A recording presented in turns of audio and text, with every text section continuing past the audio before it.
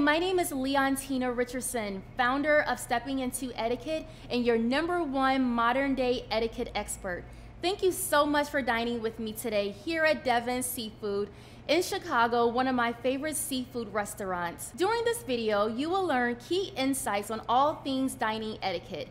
And before you know it, you will become that confident diner that is comfortable in any dining situation. But before we begin, on this fun-filled journey of becoming your best cutlery-using self, I would like to take a moment of silence to honor the death of that wicked, non-silverware-using creature that once lived so deep inside of you.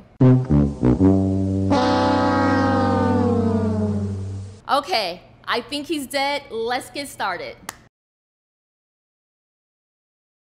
When you enter the restaurant, the first person that you will come in contact with is the host or hostess, also known as the maitre d'. When you approach the maitre d' stand, you want to make sure that you always greet them with a very friendly hello, and you should never ever barge into a restaurant and demand seating. If you are with more than one person, only one of you should approach the host stand to request seating. Everyone else should stand back to avoid blocking traffic. If you have a seating preference, please let the maitre d' know prior to being seated. But if you forget that step, no big deal. Just do not be upset if they seat you next to the kitchen. And if they seat you next to the kitchen, just politely ask them if they have another table that's available. Okay, are you ready to get started with the eating portion? Let's go. So we have finally made it to the table. First thing first, you always place your napkin on your lap as soon as you sit down. There are absolutely no exceptions to this rule. When you place your napkin on your lap, you never want to flap it in the air. You just want to discreetly unfold it under the table with the fold closest to your waist. If you are wearing dark bottoms, it is completely appropriate to ask for a black napkin, so then that way the white linen will not get on your clothes. So the napkin plays a very important role during the meal. It is so much more than just dabbing your mouth. So let's get into a few more dining etiquette rules as it relates to the napkin. When you excuse yourself, your napkin should never be placed on the table. It should always go on your chair. When you are done eating and possibly about to leave, your napkin should be placed to the left of your plate. If your napkin drops under the table, do not pick it up. Discreetly ask your server for another napkin. You should always dab your mouth with a napkin. Never ever use your napkin to wipe your entire face. Once your napkin is placed on your lap, now it's time to navigate the table. So here we have your salad fork, which is always on the outside, your dinner fork, your dinner knife, your dinner spoon, your bread plate, your water glass, and your wine glass. Here's a diagram to help you visualize things just a little bit better. This is a formal table setting with your salad fork and dinner fork to your left, as well as your napkin and bread plate. Above your plate is your dessert spoon and fork, and to your right is your dinner knife, teaspoon, and soup spoon. If there is a coffee cup on the table, it will always be on your right, and above your knife will be your glasses. This setup is very common if you go to a wedding or you go to a restaurant like Devon's, because you may have a glass to your right and also a glass to your left, and you have no idea which glass is yours, and you do not want to be that person that's drinking out of the wrong glass. So here are a few tips that I'm going to share with you in regards to how to remember if you should drink to your right or if you should drink to your left. Step 1, I want you to hold up the letter B and the letter D right in front of you. It almost looks like an OK. The letter D stands for your drink. So your drink will always be on the upper right side of your plate. The letter B stands for bread plate. Your bread plate will always be on the upper left side of your plate. But just do me a favor. Never actually hold the B and the D up at the table, then everyone would know that you don't know what you're doing. Step number 2, another friendly tip is start from the outside and work your way inwards towards the plate. So the salad is served first, so your salad fork is going to be on the outside. Your soup spoon is going to also be on the outside. Then you have your dinner fork and then your dinner knife. So again, start from the outside and work your way inwards towards the plate.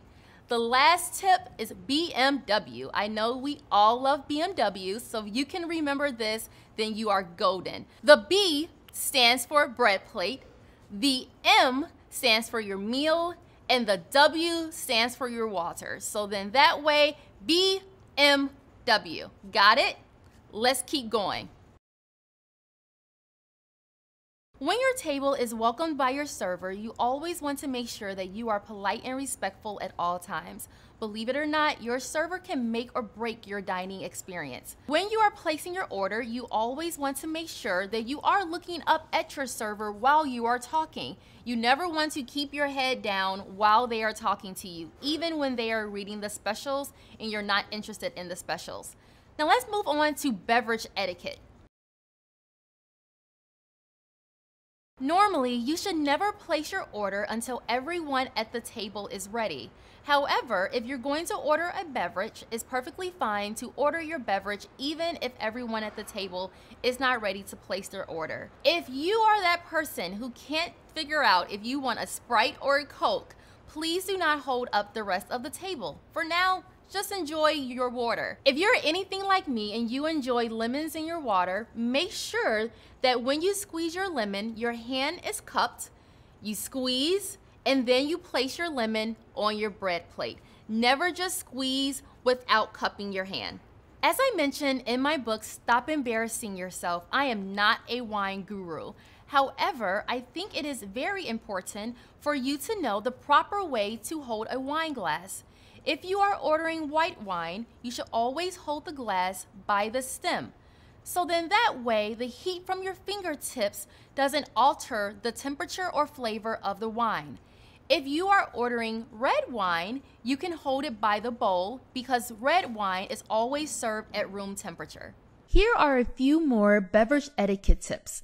Tip number 1, never crunch ice in your mouth while you dine with others. When you are at home, I give you permission to crunch away.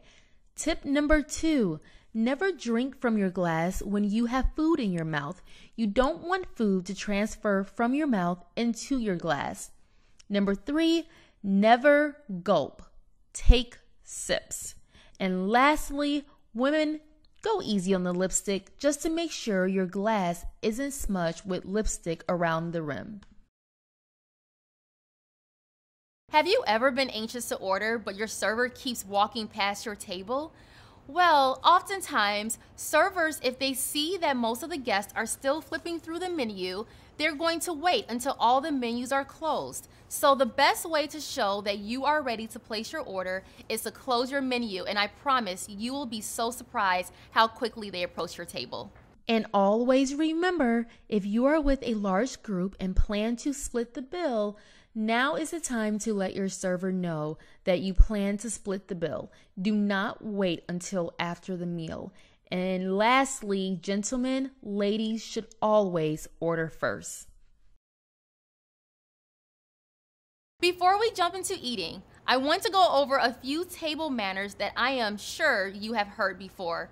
There are over 100 table manners, but for the sake of time, and I do not want you to fall asleep on me during this video, I'm just going to go over a few. Here are the top 10 things that you should never do at the table. Never chew with your mouth open. No one wants to see what's inside of your mouth, so close it while chewing. Never place your elbows on the table. Never speak too loudly. Never rush while you're eating, unless you are on a horrible date and you want to expedite the meal. Never slouch. You should always sit upright and close to the table. Never put your purse, keys, and phone on the table, especially not your phone. Never apply makeup at the table. Never reach across the table. This is when you should use your manners by saying, "Please pass the salt." Never touch or comb your hair. And lastly, never ever take a selfie with a flash if you are at a restaurant with dim lights. I personally think you should never take a selfie during dinner, but that's just my opinion. At Devon's, they serve a delicious biscuit. However, for the purpose of this video, I will have a dinner roll that, again, is not from Devon's, so please do not come to Devon's and say, can I please have a dinner roll? This is just for the purpose of this video. There is an art to eating bread. Some people will cut their bread in half. That is incorrect. The proper way to eat bread is to break off a piece, take your butter knife, if you have one, or your dinner knife, take a little bit of butter that bite-sized piece of bread, and then you will eat it. Your knife should be placed on top of the bread plate. That is the proper way to eat bread. So please do not go to a restaurant and take the entire dinner roll and put it in your mouth. You should always take a bite-sized piece and eat. If you are dining with other people, please make sure you follow these steps. Step 1, pass the bread basket. If you grab the basket first, you should always offer it to the person to your left while still holding the basket, and then pass it to your right. Step number 2, pass around the butter dish. When you are past the butter dish, you should always use the butter spreader to take just enough butter for your roll and put it on your bread plate. Step number 3, break off a piece. You should always break off a bite-sized piece with your fingers and then put the roll on your bread plate. Step number 4, butter that piece of bread. When you are done buttering it, you should place your knife back onto your bread plate, and always remember, once you use a utensil, it should never touch the table again. Step number 5, eat your bread. And step number 6, repeat. Believe it or not, there is a correct way to eat soup. The correct way is to take your spoon, start from the front of your plate, and spoon going towards the back, and then you want to bring the soup up to your mouth. You never want to start from the back and spoon towards the front. This way, any leftover soup can drip back onto the bowl before it enters your mouth. Lastly, if you choose to eat bread with your soup, that is perfectly fine. Just make sure you do not have your bread in one hand and your soup in another hand and you're eating like this. You should always either eat your bread first, take a bite, then put your bread down, and then pick up your spoon and then start the process all over again. Here are a few more etiquette tips to help you master your soup. Never crumble more than 2 crackers in your soup at once, and always leave the wrapper under your saucer. Always sip from the side of the spoon, and never blow on your soup. You should always wait until your soup has cooled off. The last dish that is served before the meal is your salad. And yes, there are rules to eating salad. The number 1 rule that I want you to remember is to always cut your salad before you put it in your mouth if the leaves are too big. Because if not, then you will try to put a lot of salad in your mouth and then you have to open it up as wide as possible and you run the risk of having ranch or Caesar dressing on the side of your mouth. And the worst part is when you're dining with someone and they don't tell you. So always remember, the moral of the story is to cut the leaves. So you've been patiently waiting for your food. You had your soup, you had your salad, you had your bread, and now you are ready for your meal. But guess what happens? When your meal arrives, there's a piece of hair in your food. Now granted, that would never happen here at Devon's, but it may happen. So what should you do? So right now, I'm going to go over a few sticky situations that may happen while you dine. If there's a strand of hair in your food, as hard as this may be, try to avoid any conflict and fuss with other restaurant employees. Discreetly gain the attention of a server and explain the issue. In the event that you have dropped a utensil on the ground or anything similar for that matter, do not pick it up from the ground and place it back on the table. In the event that your friend has a marinara mustache on his face, discreetly grab his attention and dab your napkin on your chin or upper lip to signal to him where the food is located. In the event that you come to the realization that your plate, glass, or utensil is unclean, simply ask your server for a new replacement. Do not use your napkin to try to wipe off the smudge or dirt marks from the item. The meal that you have been waiting for is finally here. I have ordered the steak, mashed potatoes, and asparagus. Even though I love steak sauce, I would never pre-season my food before actually trying it first. That is considered very rude to the chef. Also, when you decide to season your food, if you ask someone for the salt, they will probably pass the pepper as well, because the salt and pepper should always be passed together, as well as the cream and sugar. And lastly, when you are ready to dive into your food, you must decide whether or not you want to use the American style of dining or the continental, also known as the European style dining. The American style dining is commonly used by Americans and Canadians. It's when you hold your knife in your right hand and your fork in your left hand. If you are lefty, then your knife will be in your left hand and your fork would be in your right hand. As you are cutting, you will cut one piece of your meat at a time. Never pre-cut all of your meats. Cut one piece at a time, and then you will take your knife, place it on top of your plate. You will switch hands and proceed to eating. Do you often travel abroad? If so, I highly recommend that you learn the second style of dining, which is the continental style of dining.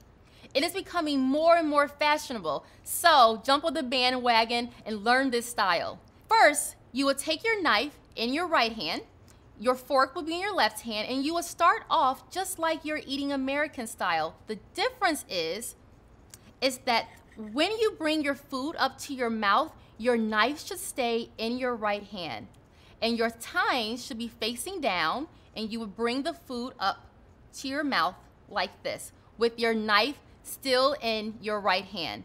When you are ready to take a little breather from eating, here's the proper way to rest your utensils. For the American style, your knife should be rested on top of your plate and your fork should be at the 11 o'clock and 4 o'clock position.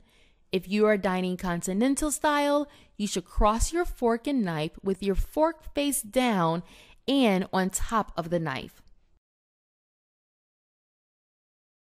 So we have just covered the two types of dining. Now I would like to cover how to properly hold your utensils, because I see a lot of people, they do not hold their utensils the correct way when they're cutting their food. The correct way is to make sure that your index fingers are pointed down right on top of the tines and right on top of the blade knife, with your elbows close to your shoulder, just a little bit extended out, but your elbows should never be up in the air this way. And lastly, never hold your fork such as this when you are cutting. Remember, index fingers on top of the blade, thumbs on the inside, and also your index finger should be on top of the tine of your fork. And then you will proceed with cutting. Let's just say you are enjoying your meal. The food is delicious, your steak is tender and juicy, but as you are chewing, you realize that you have a piece of fat in your mouth. You really don't want to spit it out, so what should you do?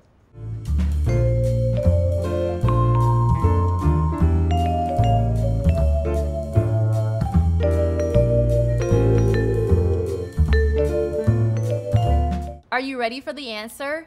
The answer is you should remove unwanted food from your mouth with your fork. I know that sounds disgusting. You're probably wondering, okay, where should I put it? Well, you should put it back on your plate, and I promise you no one will ever see it. Think about it. You are using your fork to transfer the food in and out of your mouth for the entire meal. So if there's something in your mouth, all you will have to do is put your fork back in your mouth with your tongue, move that unwanted piece of fat onto the fork, remove it out of your mouth, and then put that piece of fat right on the side of your plate. I promise you, no one would ever know, but I highly recommend that you try it at home first before you go out and try it while dining with others. I like mashed potatoes, but you may prefer French fries with your meal. Have you ever wondered whether or not you should use your fingers while eating your fries, or if you should use your fork? The answer is, if you are eating your main entree with your fork, you should always use your fork for the side dishes as well. I can go on and on and on about dining etiquette for hours. Unfortunately, due to time, the purpose of this video is just to provide you with just enough information so that you dine with comfort and ease. So if you remember these few things, I promise that you will be that confident diner in any dining situation. Here are just a few more etiquette tips before we move on to the best part of the meal. Number 1, never snap your fingers at your server or wave your hands to signal them. Always wait until your server is around, make eye contact, then smile, nod, and then hold up one finger to get their attention. Number 2, if you've been invited to dinner, you should always follow the lead of your host. If they do not order an appetizer, neither should you. If they only order 1 glass of wine, you really shouldn't have 3 glasses. And lastly, if they don't order dessert, you shouldn't either. This also applies if you are dining with a group. You really shouldn't be the only person ordering dessert. Just imagine if you were ready to go home and that one person ordered dessert. Now the rest of the group has to stay for an additional 15 to 20 minutes. When you are done with your entree, you should always do the following. Place your napkin on the left side of your plate if you do not plan to order dessert. If you are dining American style, your fork and knife should be at the 11 o'clock and 4 o'clock position. If you are dining continental style, the style is similar to American, except the fork tines are face down. And lastly, never ever push your plate back when you are done eating. We have made it to the end of the meal, and the final dish is the dessert. And at this point, I think we both deserve a little bit of dessert, don't you think? When the dessert is served, you want to move your dessert spoon to the right side of your plate and your dessert fork to the left side of your plate. The dessert spoon is used for soft desserts, such as ice cream, and your dessert fork is used for hard desserts, such as cake. Enjoy! Congratulations, diners! You have completed the dining etiquette video. Now it's time to pay the damage. If you are the host, when the server drops off the check, you should immediately grab it. This way, your other diners will not sit and wonder who's going to pay for the meal. Should I pay for it? So if you know you're going to pay for the meal, just grab the check immediately. Second, if you plan to split the bill, make sure this is discussed prior to the check arriving at the table. You all know you're going to split the bill, so don't wait until the last minute to try to figure out who is going to pay. And lastly, don't be cheap. Do not tip 5%. Always tip at least 15%. If you had a wonderful server like the servers here at Devon's, then you can tip about 20-25%. So I hope you have learned so much today, and thank you for dining with us. Hi, I would like to thank you again for watching this dining etiquette video. I really hope you enjoyed it and you have a lot of information now to take back with you the next time you decide to dine with friends or family. If you enjoyed this video, I really encourage you to also download our ebook, which is the perfect guide which will cover everything that we covered today. And lastly, if you haven't already, make sure you like us on Facebook, Instagram, and Twitter. Thank you again, coming from your #1 modern day etiquette expert.